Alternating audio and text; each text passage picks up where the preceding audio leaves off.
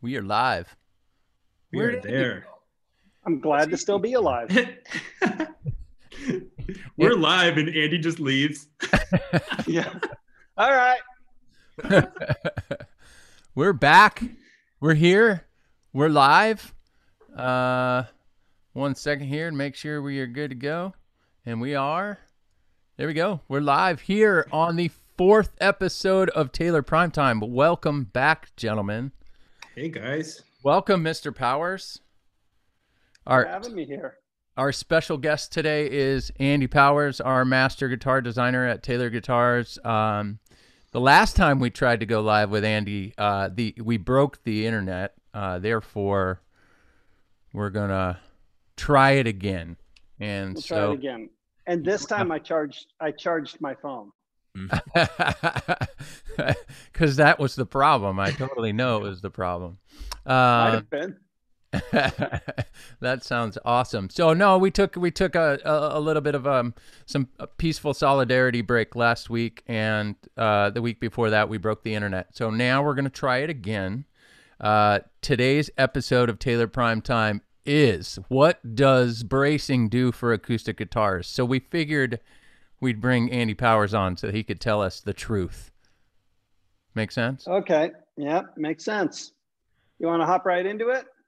And yeah, just a second. Of course, everyone knows my name's Jay. I got Andy Lund somewhere up in the corner. You're up in the corner. Now I can see you. I said Andy Powers a couple weeks ago. I kept pointing to these guys because my screen looked totally different than what people saw on YouTube, and it was totally confusing. So I got to make sure we're looking at the same thing. I got my trusty sidekick down there on the bottom, Chris Sharp. How you doing, Chris? Hey everybody, how's it going? I feel like I just hung out with you for 8 hours, Chris. All day long, 6 feet apart, of course. But we were at the factory today working. We were working. How you doing, Mr. Yep. Lund? I'm doing good. You guys were at the factory today? Yeah, we were at the factory. We were filming some stuff. 6 feet apart. Yeah. Everybody's got their social D working. Yeah, everybody's doing it. Social D. Good band, too. Okay. So Amazing band. Amazing band. I think it was, honestly, I think it was some of Mike Ness's finest work, except for his couple of solo records, which were wonderful. Dude, But Mike Ness whatever. is incredible. We could talk about this all day long. I got the chance to tour with, was on the same tour as that band, and I would watch their sound check like just Oh man, they're just so good. so good. Might be. All right, so let's get into Guitar Nerdville. Sorry. Because that's what people are waiting to hear. We got The questions are already coming through. This is awesome. Man, we already got questions. Andy got a cue for Andy. I love it. All these people coming back. Zebo's back. Mike's back. Spider's back. All right, we're gonna get to this in a second. But Andy, All right. Andy Powers, let's dive right in. Can you give us a brief history on flat top steel string guitar bracing? That would maybe set the conversation up for us. Okay. Well, I guess I'd preface that by asking the question, why are there braces in a guitar in the first place? Like, why do they need to be there? And in simple terms, it's because the guitar needs to be strong enough and sound good. So they do two things. They make the guitar strong so that it doesn't break, and it makes the guitar sound good. Okay. So how does it do that? Well, wood is pretty trippy in that it has different set of characteristics in all three directions, all three dimensions of a piece of wood. And so if you were to set that thing in motion, you make it start vibrating with a string, that vibration will propagate. It'll travel through the piece of wood at different speeds, in different quantities, we'll say, at different times. So if you do that, you end up with kind of a weird hodgepodge of sound. You get kind of the musical part that you want to hear. You get the non-musical noisy part you don't want to hear. So you can use braces to keep the thing from breaking under the tension of strings and use it as a way to kind of selectively filter what sounds the guitar's making. So for steel string flat top guitars, I mean, that's a relatively young thing. That's like give or take 100 years now, which is pretty young in the instrument world. Guitars were nylon string, or what we think of as gut strings up until then, you know, coming out of all sorts of backgrounds, but most people will think of it as the lute version, you know, the lute train of thought. And so they had put little reinforcing struts in there to make it strong enough so it wouldn't break. They found out that they could make it sound a little better that way. And so largely they would put braces parallel to the strings. Makes sense, makes it strong enough that way. Sounds pretty good. We started looking for more volume because musical tastes started changing. You started hearing the guitar try to outpace instruments like the banjo in a noisier and noisier environment. Basically, the guitar came out of living rooms and parlors and went into clubs. You know, so you had people dancing, you had jazz bands, you had things like banjos that you were trying to compete with. So guitar makers wanted their guitars to be louder and louder. So we started adopting steel strings as a surefire way to make the thing louder, much higher tension, a lot more inertia in the string, a lot stronger, right? So when you hit that thing, you potentially could have a louder thing. So we started making the guitar physically stronger so that it wouldn't break with extra steel tension. And, you know, it's kind of this balancing act that we've been playing ever since of how do you make the thing louder? How do you make it sound appealing? How do you make it strong enough so that you have a respectable service life out of that thing? So in the short of it, it's basically a quest for volume and strength. I have a question, Jay. Yeah. How do we measure? You used the word tension a couple times, Andy. So if we think about a modern steel string guitar of average size, average scale length, tuned to standard pitch. Yeah. How much tension, and how do we measure that? How much tension is on the top of a guitar when it's strung that way? Well, the simple answer is between, depending on the size of the strings, because different size strings, bigger strings will have more tension, smaller strings will have less tension. About 160-ish to about 180 pounds of string tension. Now, that sounds like a lot, and it is, but that's being pulled laterally across the top. So it's in the direction that the top is most strong. So it's not a direct amount of force that's being applied to the guitar's top. But because of that, you can see this super flimsy, thin little piece of wood. It's got a big job to do. Now let's back up a little farther. Okay, so we're looking at strength. We're talking about how much tension you put on there. You have a need to make something both flexible and strong, right? Because you want the thing to vibrate. That's what actually produces volume, right? You're trying to displace air. It's like whether it's a speaker cone in somebody's electric guitar amp, a PA speaker, a violin, any instrument, it's all about air motion, right? You're trying to make this thing actually displace air. So it needs to be flexible enough to displace the air. And so the way you make a piece of wood do that is you make it thin, you make it relatively lightweight so that it can be set in motion easily. But the thinner and lighter weight that thing is, the less strong it becomes. So that's where this balancing act starts to come from. So when we talk about 160-ish pounds of string tension for a typical light gauge guitar string set with a fairly normal scale length, well, that's a lot. And it's a ton when you consider how delicate the top of that guitar is, just as a plain piece of wood with no braces. That's interesting. So, I mean, that's crazy. Well, I have a question, Andy. When did you start learning about different bracing styles, different bracing? When did you start actually tinkering around with, maybe if I make this adjustment here or this adjustment here, it'll affect the top differently? The second guitar that I built. And I how old were you? I was a kid. Yeah. I was 8, 7, 8, 9 years old. I don't know, somewhere in there, probably about 8-ish. But the reason I did that is the first guitar that I tried to put together, a first guitar shaped object. I didn't know that there were braces inside. I hadn't thought that far in advance. So I had this super thin piece of wood. I made the top out of that. And when I tried to put strings on it, the entire thing exploded. And it specifically was the top that blew up, which I didn't understand at all. So, you know, I don't get it. And so once I kind of got over the shock of that, I went inside the house and looked inside our guitar because my family had a guitar and went, okay, little beams inside, little sticks. That's the key. I need some of those little sticks inside. So I guess I can say guitar number 2. That's where I started playing with that.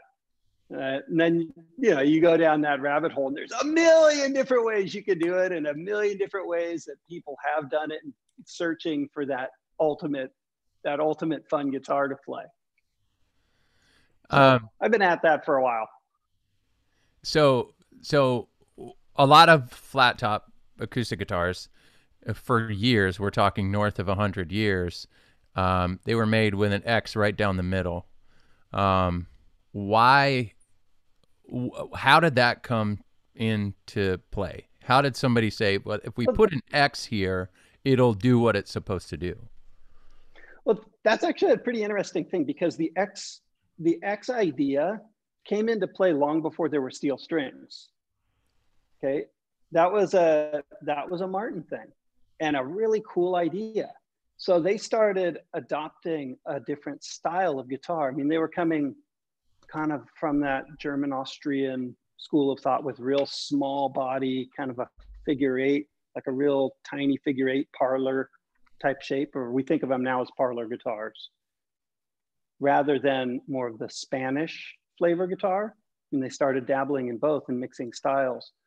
But that was, I want to say back towards the 1850s, throughout the 1860s, you were seeing that being developed. I mean, I wasn't there then. This is just from guitars that I've worked on and books I've read and whatnot. And so you saw that come into play, I mean, decades before there were steel strings. I mean, they didn't adopt steel strings as a standard thing until the end of 1927. So you got a pretty long run of building X-brace guitars with nylon or gut strings on them. And it was a pretty good solution because you could make the thing pretty strong and maintain enough flexibility to make a pleasing sound. It worked pretty good. You know, it was a pretty nice balancing point to go, strong enough, flexible enough, you can make sound and it doesn't break. That's cool. So it was primarily just a guitar thing, almost more like an engineering thing than it was strictly for steel strings. And they further adapted that for steel strings as that became more popular. I mean, other companies like Gibson, Orville Gibson had some really interesting ideas. His guitars were primarily designed for steel strings all the way back into the 1800s. He was using music wire. And so his approach was to build carved top instruments where the strings were pushing on the top more than they were pulling or rotating the top, which is the basis of what we call an archtop guitar now. It's a little more like a violin family thought, you know, or a mandolin family type of thing, where the strings were anchored back towards the end of the instrument and primarily they were pushing on the middle of the top. So he had developed a totally different style of instrument. You had other companies that were, you know, somewhere in between the two. Back then, and I want to say early 1900s, Washburn had a pretty different style. They were using primarily a ladder brace design, things like that. How many different bracing styles have you used or tried? I mean, you're a uke builder. You built mandolins, you've arch tops. I mean, there's a lot of different flavors, man. I mean, you kind of need to use what's appropriate for an instrument. And it's based on what kind of a sound you want to get out of it, how that thing is supposed to function. what role it's supposed to play. I mean, there's a lot of different criteria, you know, so I wouldn't do the same thing on an archtop guitar that I would even a mandolin, even though, you know, at first glance, they're pretty similar. The structures can get radically different. So I don't know. I never really kept count of something like that. I Interesting. think it's a lot. It's few, definitely. I've tried some things that didn't work. There was a good question that came in from Jenny in the comments section just a couple minutes ago. And while we're on the topic, obviously it does affect the sound of your guitar, but different kinds of wood for your bracing, how does that affect the sound of your guitar? For example, how we use Sitka spruce, but we also have used Adirondack spruce. Where's the effect in your guitar's sound, volume, whatever it might be, by switching out to different woods? And what woods do you typically use when you're working with bracing woods? Okay, so the way that influences the guitar has little to do with what species and a lot to do with the physical characteristics of what you're working with. Because different woods, I mean, primarily for tops and braces, we like to use coniferous trees. So think of something that looks like a Christmas tree. It's a tree that has needles and holds onto them all year round, rather than like a leaf dropper. You know, that's a deciduous tree where leaves drop off in the fall. The reason we like conifers, so the spruces, you'd look at pine, say similar things, redwood, cedars, stuff like that, is those woods tend to be very, very strong for how little they weigh, okay? Now, some of those fall on a scale. So you have something like Western red cedar in the direction from leaves to roots or needles to roots. It's pretty stiff and strong, but not as strong as something like Adirondack spruce. Adirondack spruce is much, much stiffer. Okay, so what that translates to is one particular brace or one part having a different physical set of characteristics, a different resonance pattern, a different stiffness that it's going to impart into the guitar top. To make really bold generalizations can lead to really inaccurate results. But by and large, you could say that a stiffer set of braces will tend to have more forceful power out of the sound, and a less stiff set of braces will tend to emphasize the low register and be set in motion more easily. So it'll respond to a lighter touch if you use a more flexible, less stiff set of braces. It'll be set in motion easy, but that sound won't have as much strength once it is set in motion, if that makes sense. So that leads to further kind of generalizations to go, well, if you use a stiff Adirondack top and a stiff set of Adirondack braces, it's going to be great for somebody who wants to hit the strings really hard because it'll make a really forceful, bold, powerful sound. On the flip side, if you're playing, say, with your fingertips, playing somewhat delicately, a softer material or a less stiff material with a less stiff top will tend to be set in motion more easily and have a little more kind of broadly warm sound overall. Again, super, super general kind of terms, because you could make a brace that's really, really tall and stiff out of Western red cedar or some other soft material, and it could be way stiffer than a really skinny little Adirondack spruce brace. So it's kind of like this recipe where you have to take all the ingredients into account. Cool. That's awesome. You know what? It's so great having I mean, Andy, you might be the guitar nerd. If it was someone looking it up in the dictionary, like guitar nerd, it would be your picture. So it's yeah, awesome. It's my glasses. It's awesome to have you here, and we are getting some of the greatest questions and so much engagement. So first, I'd like to pause for a second and thank everybody who's watching and enjoying and sending your questions in. They're really great. now, a majority of the questions are around V-class bracing. So we're going to get there in a second. And before we start asking V-class questions and how you developed V-class, I have to tell the watchers, the viewers here, a story about when Andy first showed the marketing department at Taylor Guitars V-class bracing. And he sat us down. It's not my finest moment. It was so good. I have to let the world know that it was so, because we look at it like, you know what? First of all, you think Andy made his first guitar when he was whatever, 8. And the rest of us were playing with Legos. But so Andy shows up in the room and we had lunch and everybody was in the room, and I think we had pizza or salads. I don't know what it was, but Andy was explaining to us how X bracing works. And at one point he picked up a plate and he was explaining that it was like a speaker cone pushing air. And he picked up a plate and the plate had food all over it. And then he just started shaking it and the food fell to the ground. It was the best. It was so good. You got to understand that we enjoy working with you, Andy, because you go there. Thank you. You are. I appreciate you having grace on me. That was a long conversation. I remember part of that after a couple hours in of trying to explain this, and I think Jim, a well-worded gentleman who writes Wood and Steel, he's sitting there around the table going,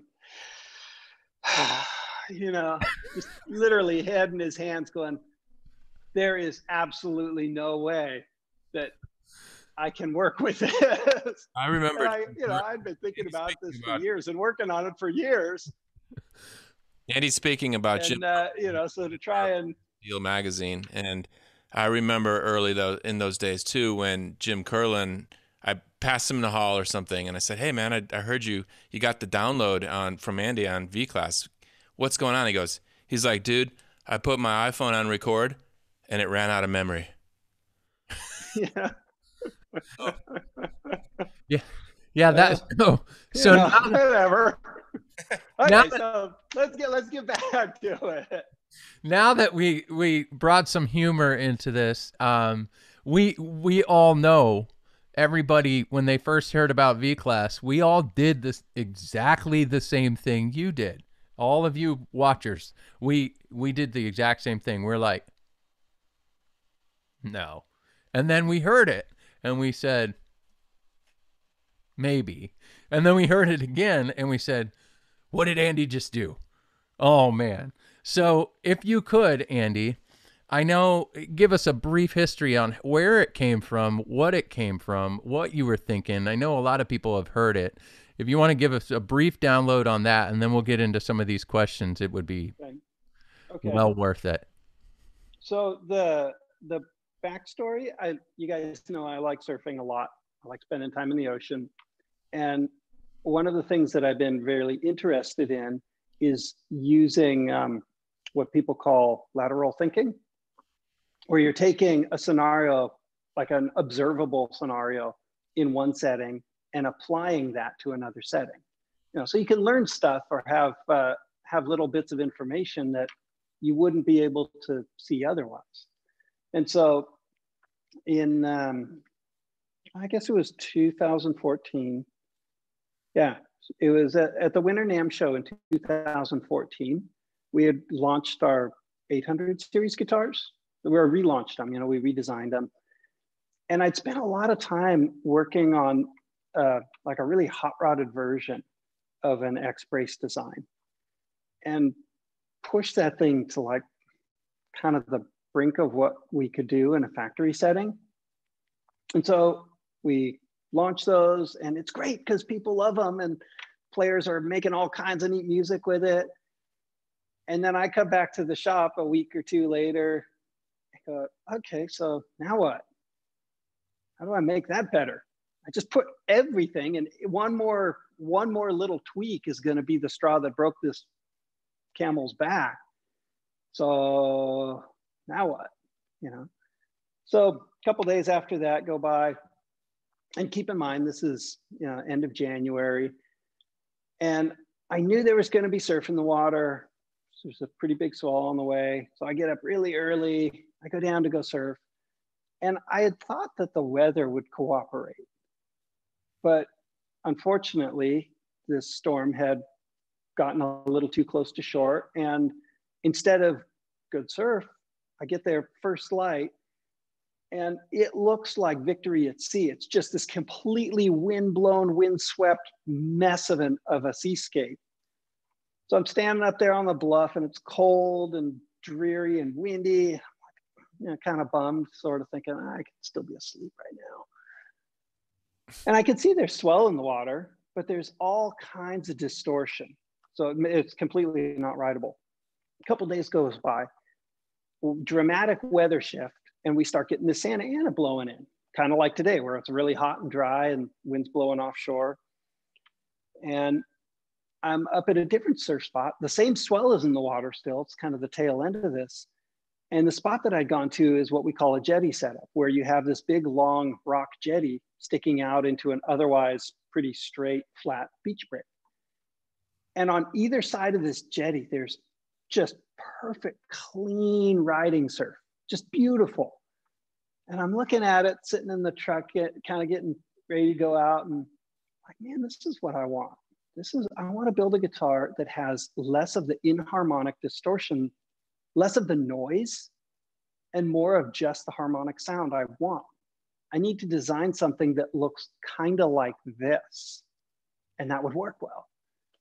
So that's kind of where the idea came from, is watching this jetty set up and go, oh, well, I could do something like that. And then it would change the whole way that guitar works. That's worth pursuing. So that's kind of where that idea came from. Now, a few more bits and pieces. That seems pretty esoteric to describe.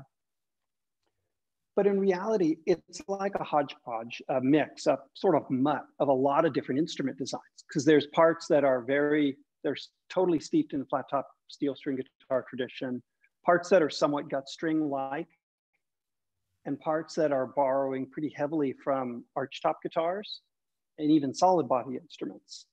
So it's like taking a lot of different influences from different parts of the guitar's history and putting it into one context.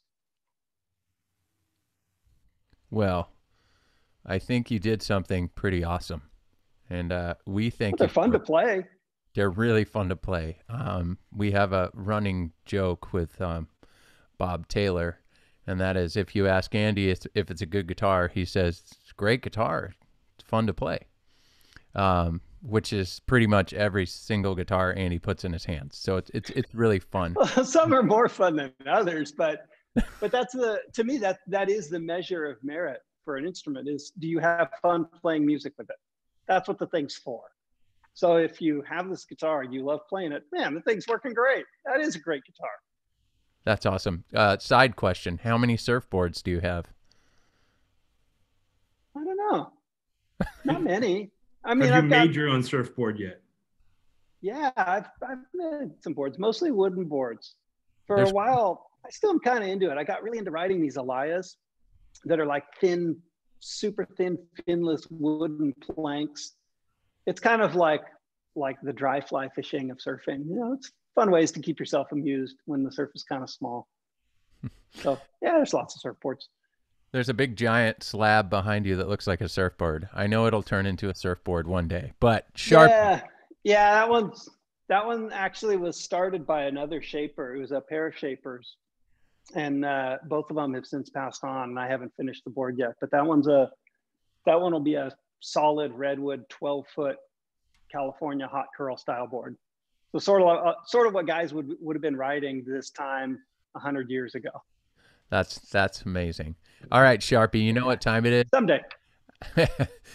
You know what time it is, Sharpie. I think we need to dive into some Q&A here, because we got a lot of questions. So let's take the next 15 minutes or so and dive into some Q&A, and then we'll wrap up if you want. Maybe we'll even get Mr. Lund to play a song up there or something. That'd be fun. All right. There was a good one that came through via email from David Shiver. I don't know if he's in the comment section. David, if you're here, we got one for you. Andy, you talked about in 2014 redesigning the 800 series and starting to come up with V-bracing. David's question was, how was V-bracing analyzed and tested to ensure long-term reliability? So good question. A lot of people do talk to us and ask, like, so should I buy a V-class guitar now? Because I don't know how it's going to age, right? But yeah, we've had V-class guitars for a long time before we launched it. Can you, or for years, right? Before we launched it. Can you speak to that a little bit? Yeah, so there's a couple of things that we'll do to accelerate the aging process. One of them is that we'll put a guitar into what we know as the HUMI chamber, which is a controllable kind of an autoclave where you can control the humidity, the temperature, pressure, things like that. And you can just try to ruin the guitar. So that's kind of an interesting real world effect to go, what does this thing do when it's super hot, super humid? I mean, pretend the guitar is in, I don't know, like the Philippines or someplace, you know, you go someplace really humid, really hot, thing's gonna blow up. What happens? What fails? Where does it go wrong first? Then you can go the opposite direction, go, what happens when it goes extremely dry? So like if you live in the middle of the desert, what then? When does it crack? When do things fall apart? You can put a guitar through the hot car test, which is literally, you know, you put that thing in the trunk of your car or on the dashboard. In a parked car sitting in direct sun, it'll get up close to 200 degrees in there. I mean, it literally will get cooking hot. So you watch where glue joints fail, what creep factors happen. You can accelerate it by playing with, these days, torrefied woods are kind of all the rage. Well, you can do things like that to accelerate it and watch what happens as a piece of wood breaks down. You can jump up and down on them and break them. You know, there's a lot of, call it empiric testing, which is break it and find out what happens. But the fact of the matter is, when you look at that guitar top and you compare it next to a different design, you can measure how strong it is in relation to other designs by terms of deflection, by strain, and the way it moves. And for me, that was really enlightening, because as soon as you look at the thing on paper, you realize, well, rather than a torsion kind of a strength, this is a very direct bending beam kind of a strength. And so if you were to simulate string tension and the points where that thing would be supported and put, say, a weight right in the middle and watch how much it moves, it's incredibly strong. So just from doing that, you can develop a pretty high level of confidence of how the thing will respond to continuously loaded string tension for a lot of years. And so in that way, well, if it's functioning correctly, it by design is very strong.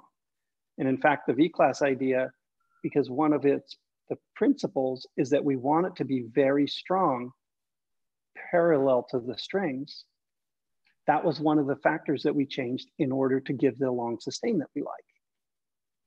So we have a pretty high measure of confidence that those things are going to be around for a really long time. In fact, if I compare to, say, the archtop guitars and things that I've built, I would say without hesitation that a V-class style top will behave much better over a much longer period of time than a similarly appointed X style bracing.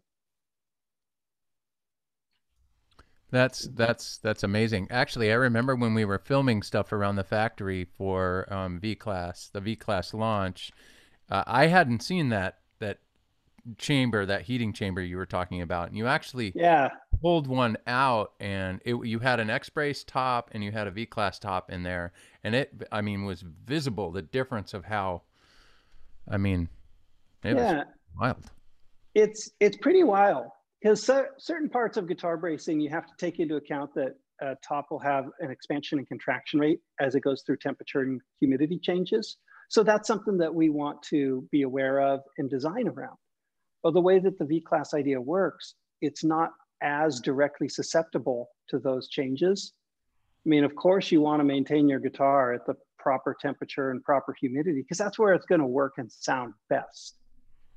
But if you go looking at the woodworking behind that guitar and compare an X versus a V, it's not going to move quite so far because of the design of it. In fact, that's something that we've seen in more humid environments, where typically we talk about watching for puffed up tops and neck angles that are shifting and things like that as symptoms of an overly humidified guitar. And it's become something we have to watch for, because some of those symptoms don't show up quite so easily as they used to. In fact, some of them, we've seen a couple of guitars that were literally ruined by high humidity conditions. And unfortunately, the main symptom wasn't there, being a really puffed up top. So you go, the thing that we used to watch for as the telltale sign, that's not a great indicator anymore. We got to watch for fret ends, other joints failing and whatnot now. Sharpie, you got any more questions? Oh, let's see. I know we got a couple more in here. The chat is firing right now. So I got one by Philip. Okay. Philip that's really good. Do different top materials (parentheses Sitka versus mahogany) require different thickness in wood for V-class bracing? Absolutely. Absolutely they do. Okay, because keep in mind that the way a guitar wants to work is you need to balance its strength, stiffness, and weight. Okay, so if you have like a Sitka top is pretty efficient. It's very strong for how little it weighs. That top can be made relatively thin, but a mahogany top weighs a little more and has a little less stiffness. So in some ways, you could say, well, it's slightly less efficient. So what we typically do, we'll thin out that mahogany top a little more than we would a corresponding Sitka version. And then in conventional times, we would have made larger set of braces to help balance that out. With the V-class design, there's a little less of a distinction between the parts themselves, because the design itself is so stiff parallel to the strings. It's so strong that way. The smallest change in height is sufficient to affect the strength change that you need. So yeah, you're going to see a difference in top thickness and a small change in ideal circumstances. Does that thickness or height of the actual brace change the tone? Radically. So because what we're looking at when we talk about tone and voicing this thing is largely a measure of what stiffness and what flexibility you're allowing, you can start to think of it like a structural engineer would. So if you were to look at most of those equations, which are super not fun, one of a good simple indicator, look at the cross section of a beam. Like if you went back to calculus or one of those kinds of things, you look at a beam, like pretend that, okay, here's a ruler. Pretend that this beam were really thin, cross section like that. In all of those equations, you could take a cross section of a rectangular beam and go, to factor this thing's strength in, I want to go width, so width of the beam, and then height, but the height is to the third power, cubed. So that means that this thing is pretty flexible this way, really, really flexible that way. But if I were to turn that beam like this, and I go width times height cubed, this thing's really strong that way. And so when you play with the height of a guitar brace, that affects the stiffness of that part by a huge amount. So the general takeaway is the height of a brace matters a lot. The thickness of a top will matter a lot. Go for it, Sharpie. You seeing the one I'm seeing? I'm seeing exactly what you're seeing. So Bill Murphy hangs out with us every week on this show, and always has great questions. Here's one for you, Andy. Will the GS Minis ever get V-Class bracing, specifically the GS Mini Koa Plus, and would V-Class actually matter on a Mini? Yeah, okay, so would V-Class matter? Yes, it would, because you can't make a fundamentally altering change to the structure of a guitar without noticing the difference. As to when, if, or how we would do that, we don't have a definite plan in place, but I've got some ideas. Hey. Ha! That's my favorite answer he gives. Yeah, So, there you go.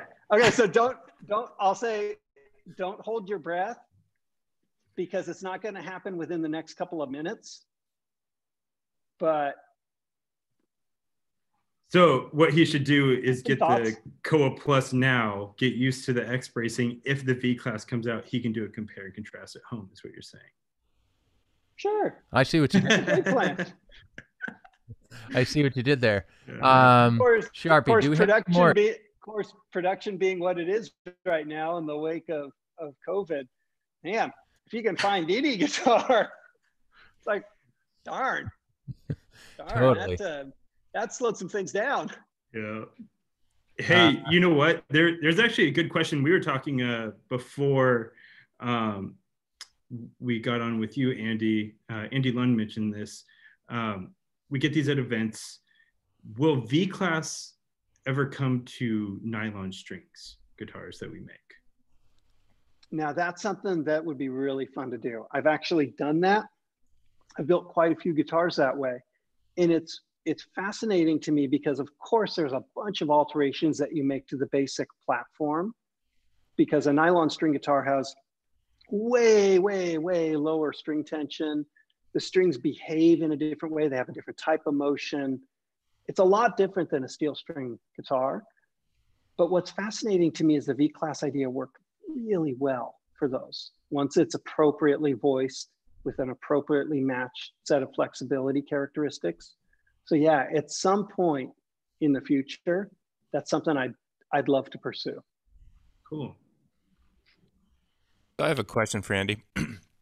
Yes, sir. It's been real fun well, let's use the word fun because guitars are supposed to.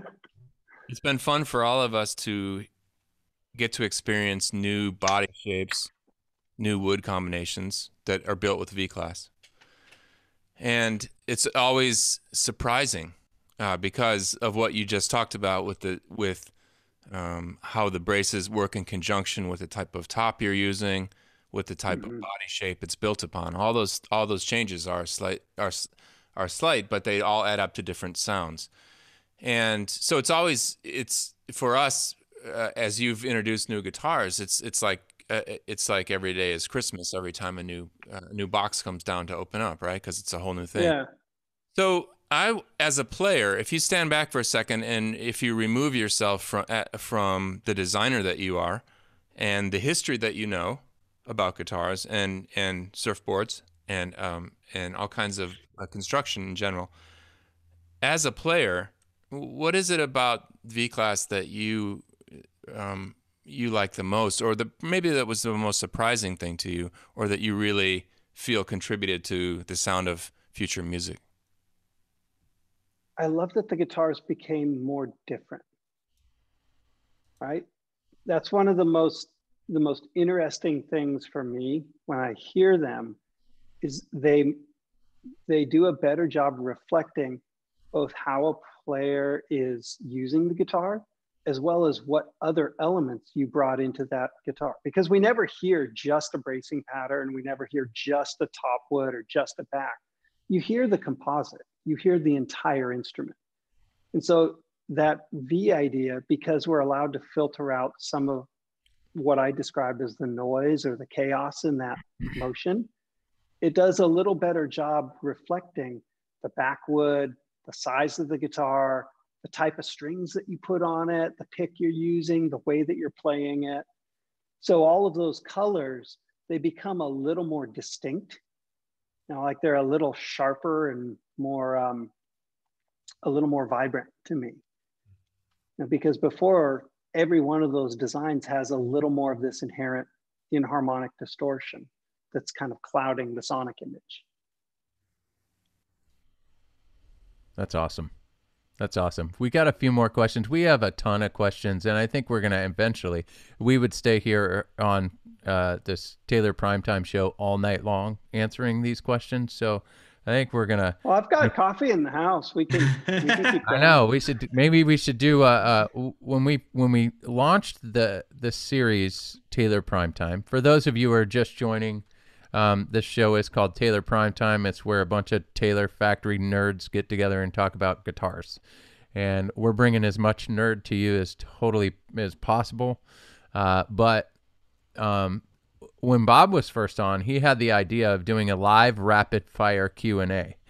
So I think we might have to do that with you as well, Andy, at some point. But we have a couple more questions. We have a couple of questions in here. I'm going to take a step away from V-Class. We're bracing for a second. And I'm going to answer 1, 2, 3, 4, 5, 9, 15. There's about 15 people in the comments over here that asked the same question. They all must follow you on Instagram because they see that you're building a ukulele right now. Is Taylor? Oh yeah. Is Taylor gonna make a ukulele or not? Someday, maybe, if we feel like it. I feel like it's something I'm bound to do before I die, because I've always built ukes. I love playing them. I love building them. I've been building them since I was a kid because, frankly, it's really easy to find a little piece of wood. It's easier than finding a big piece of wood.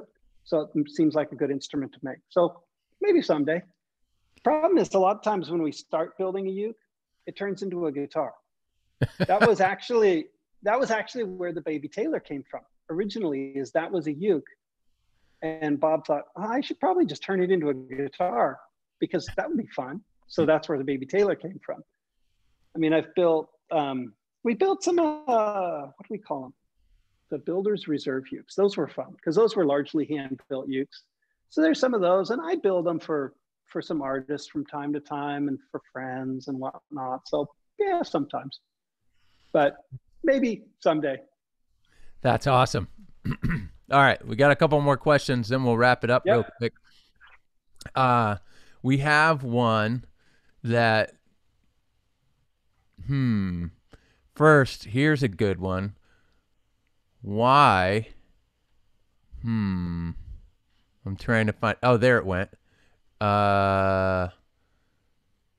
Is there a plan to update the 916 with a sound port cutaway? Ooh. Does that even exist? Well, I built one. So yes, there's one. but I think it's out on tour currently with, how did that get out with? A lot of the prototype guitars go out with different musicians, and they're kind of road testers, and they see what things are working like and what breaks and what doesn't.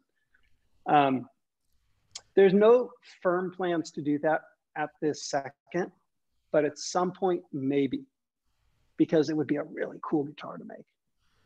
Awesome. I love the way those guitars work. It's so fascinating. It's a complex set of air motion.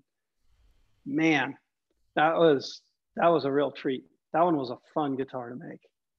So we can dive into that real quick. So what we're talking about, if you know, this year we launched 2 of them, but one was a Builder's Edition, the Builder's Edition 816, where Andy tweaked what our normal Grand Symphony looked like. He changed it up a bit, added what we call a sound port cutaway, which is kind of sitting in a scooped cutaway. What makes that guitar different? I mean, people have seen a dual aperture or a second sound port of some sort before. What makes that guitar different? Okay, so in a nutshell, the 2 apertures matter, but it has to do with how you're allowing the air motion to work with the body. Okay, so that project started as pretty simple. Let's adapt the V-class architecture into the Grand Symphony. And when I look at that, I like to look at a guitar and think, well, what does this guitar naturally want to do? What does it want? What kind of musical usefulness should it have? Because otherwise it's being redundant, and that's not fun. That's not an interesting guitar to play or to make, frankly. And so I wanted that guitar to have a different type of quality where it has a more kind of orchestral sort of sound, like a more lyrical voice. And so that one, using the 2-aperture version, we could use a little larger air mass inside the body. That's the difference between like a Grand Auditorium, a Grand Pacific, and a Grand Symphony has to do in large part with the amount of air that's inside the body. Now it's got this set of curves, and you could take a ruler and look at it and go, yeah, they're not radically different. It's a little different, but the different curves that encapsulate that air determine how much is there. And so we wanted to build something where we could use these 2 apertures, one of them set at an angle in relation to the primary aperture, as a way to diffuse that sound and let it propagate out in a different way. So it's, in a nutshell, it sounds different because it is different. It's more of like the opera singer of guitars and less something that would shout. Oh, I like that's well put, Andy. It's as if you built it. All right, we got. Well, yeah. Okay, go ahead. You want to talk about it? Yeah. I'll keep going. That one's, it's a really complex design. And so it has a lot of interest for me because it's so fascinating. The real short part that I would add is, if you think about what kinds of sounds make an interesting musical quality, you want to delete anything that sounds like noise, okay? Right? You want to allow the musical part and delete the stuff that sounds like noise. So if you were to say, it's great to have dynamic range in a guitar because you can always play a guitar more quietly. So you think loud is a good quality to have. What's the opposite of loud? A lot of people are going to say soft, but that's not quite right. The opposite of loud would be quiet, right? Soft is more of a qualitative characteristic. The opposite of soft would be hard. And a lot of times when you build a guitar and you want to make it loud, it takes on this hard, brash kind of quality. It's like somebody getting right up in your face and shouting. There's a lot of distortion and edge on the front part of the note that's coming out of their voice. And that's not necessarily an appealing quality. So with that Grand Symphony guitar, I wanted to build something that had a lot of dynamic range, but a very soft characteristic. So that when you play it, even if you're playing with a heavy hand and it's kind of forceful and big sounding, it has this soft characteristic that makes you lean into it. It sounds like an opera singer singing just a couple of feet in front of you, where you sort of lean in and it becomes real appealing. That's a particularly interesting guitar.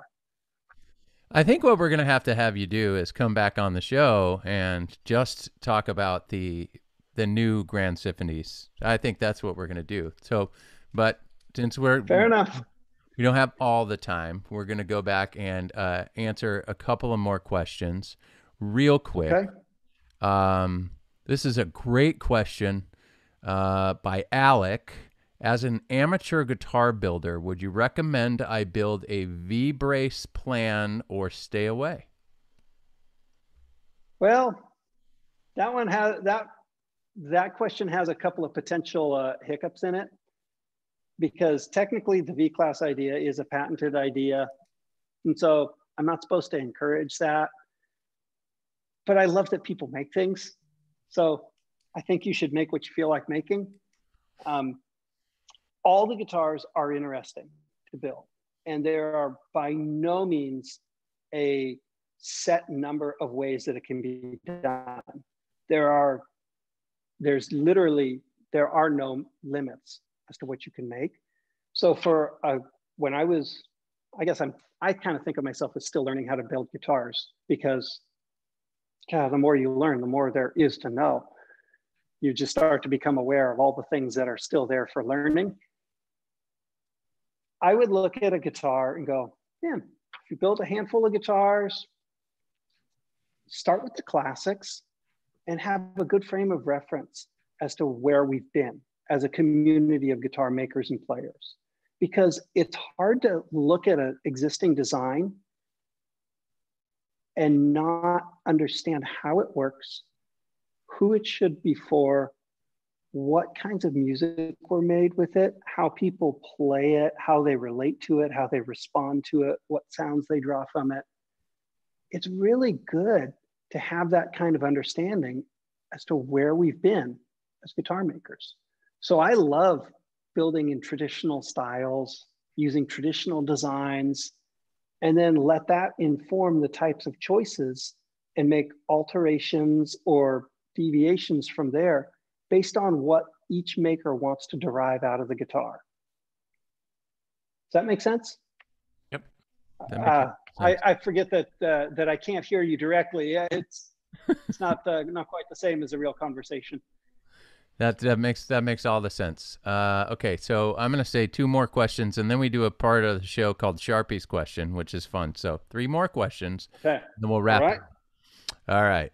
Next question is V-Class more noticeable in person, entirely acoustic, or when amplified, or when recorded? Volume, sustain, intonation. Question Wow. I'm not sure that I could say it's more noticeable in one context versus the other, because you're going to hear it. It's a radically different guitar. That said, I love listening to them through microphones. So in a recording environment with microphones, because that microphone is typically, they're so receptive to the type of air motion that these guitars are making. And it's a real treat to listen to. You know, they do very, very different things. Like, even if you were to compare a Grand Auditorium that's V-classed and the Grand Pacific, radically different sounds in front of a microphone. And then you put that Grand Symphony in front of a microphone, and it's radically a different sound again. And the microphone placement in the case of the Grand Symphony is entirely a different animal than what you would do with a Grand Auditorium. So amplified, yes, you're going to hear it. Amplified, most of these guitars will be a little more reflective of what the players bring to the string. So they tend to be a little cleaner and clearer sounding through the ES2 pickup system that we're using. In person, it's plainly obvious. But for me, particularly in front of a microphone, that's where it becomes so dramatic, because you've isolated things just to the air that's hitting that capsule. Yeah, I would agree. Andy Lund, you do a lot of recording. What have you noticed with V-Class?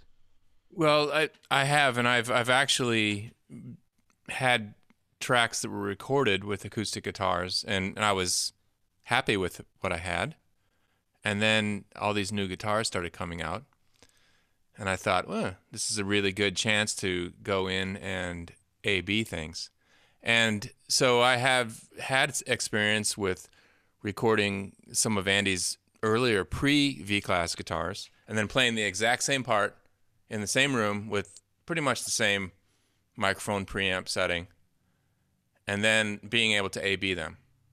And what I hear and what I appreciate most about V-Class is, you know, Andy used the word enharmonic distortion. So for a lot of us, what it means is that the guitar sounds more in tune, and there's less fighting, there's less rubbing between notes. You know, Jay and Chris and I, we've talked in the past about the journey as a musician. Your ears get better as time goes on. You learn things, you hear things that you didn't hear when you first started. And this is an example of how that can happen in a design, I think, because when I can play voicings, there was a spot at some point in my guitar playing career where I was like, man, I can never get that. Why does that particular chord always, why is that? And then you would get your guitar tuner out and you would tune it so that chord sounded right, and then another one would sound wrong. Oh man. So sorry, that was a long answer, but it's really, that's really obvious once you learn how to play guitar and you've been listening, learning songs, trying to sing, along with the guitar. And so what I noticed is just that the way that the notes combined and the way that they settle together on the tracks that I redid is completely different in a good way, in a more musical way. Mm-hmm. Yeah, I would agree with everything that you said. Recording V-Class guitars is really, really fun. It's really interesting. I find more sometimes I would be what some call a failed guitar player because I can only count to 4 and I play bass. But at least I'm not left-handed. Zing, right, Sharp? I'm just kidding. I'm kidding. Anyway, when we have Rob McGargle on here, you're going to be in trouble. I understand. But I would say the same thing. What I've enjoyed about V-Class bracing, Andy, is being able to mic things in a little bit less standard or safe ways. Mic over the shoulder, mic across the room, put a mic over here, just throwing microphones up. I would agree with you. I think that V-Class on a microphone has just been a whole new special, moment in guitar building, and I think it's really, really incredible. Before we get into Sharpie's question, I think we're going to add a new segment of the show, and it's going to be called Stump the Guest. Okay. All right. I got it. We're going to try and stump the guest. All right, ready? This one comes in from our wonderful friend Steven. And it is, what is the airspeed velocity of an unladen swallow?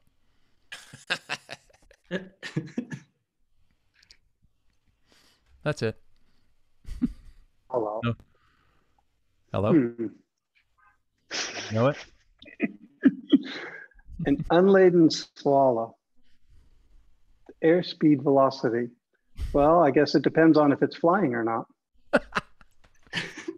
There you go, Steve. There you go, Steve. You got your question answered. We love you, man. Thanks for joining and watching the show. All right, now the next segment is called Sharpie's question. Yeah, that was a great answer. Sharpie's been at Taylor Guitars for 12 years, and sometimes he doesn't get to ask all the questions he wants to. So, Sharp, go ahead. What is your question for Andy? What's funny is we actually have talked about this every day that we've done this show, that we need to have some sort of noise that goes into this, some sound effect. And my dad has an air horn app on his phone. I wish I had that right now. But anyways, Andy, this has nothing to do with bracing. It's just a question I've always had for you. So you've worked obviously with tone woods, all sorts of different woods in your guitar making career. Which tone wood have you yet to work with that you're excited to try out building a guitar with? That's actually a pretty easy question. I've become really interested in red ironbark eucalyptus. Okay, we've started a number of years ago. We started dabbling with urban woods, and we probably don't have time for the whole story there. But I'm really interested in using urban woods because it's fascinating to look around your own neighborhood and go, wait a minute, there's all kinds of trees and a bunch of them I could use for making all sorts of interesting wooden things, guitars included. And so we've started to bring that into our guitar making world in the form of the Shamelash Builders Edition, the 324 guitar that we launched at this last Winter NAMM. That's the first time that we've been able to use an urban harvested wood in a larger setting. And it's been absolutely just so fun, right? Because the wood just surprises us with how great it is. It sounds great, it works great. It's like everything that you could love about a wood, this thing's got. And alongside that, there's a boatload of other interesting species that would be really cool to try. I started to make some parts with, it's a relatively common eucalyptus species here in Southern California, but it has a remarkable set of characteristics.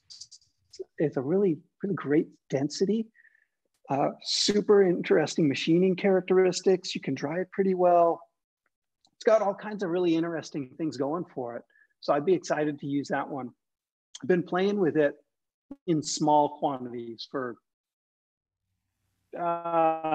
maybe a couple of years, but I've never built a whole guitar using that. I don't know that I could build back or sides out of it, but it'd be interesting to try. I haven't done that yet. Just been building small parts like a bridge or a fingerboard. That stuff's amazing. So that one I'm really interested in. That was a good question, Chris. Hey, I thought about it for 2 weeks. I'm proud of you. That was a great question. All right. So as we wrap up the show, just a reminder that we're gonna go live with Taylor Primetime every Tuesday at 6 p.m. Pacific time. So no longer Tuesdays and Thursdays, just every Tuesday. So Taylor Tuesday, we're going to get on with different guests. Next week, we have our Director of Natural Resource and Sustainability, Scott Paul. That'll be fun. That'll be fun. He's spent a number of years at Greenpeace. The explanation when Bob Taylor introduced Scott Paul to Taylor Guitars, he said, yeah, I hired the thief to guard the castle. So it's there's more to that, and we'll talk about it when we get Scott Paul on. So join us next Tuesday at 6 p.m. That was it. Andy Powers, Andy Lund, Sharp, but Andy Powers, thank you. Thank you all for joining us. That was fantastic. I think we answered a lot of questions. I know there are a lot more about bracing, so we're definitely going to have you come back on. But I'd be happy to. I appreciate it. And as you guys see, Andy's sitting in his home workshop. This is where some of the guitar magic happens. Follow Andy ground zero. Follow Andy on Instagram, Andy Taylor Powers, at Andy Taylor Powers, and you can watch him right now. He's building a ukulele, which is pretty fun to watch. It's fun. So anybody else have anything before we sign off? Yeah, if this is your first show, make sure you hit the subscribe button. Check back on Tuesday and tell your friends. Give us a thumbs up and keep watching Taylor Primetime. We can't thank you enough. All right, we're going to sign off, guys. Have a good evening. Right on, guys. Take it easy.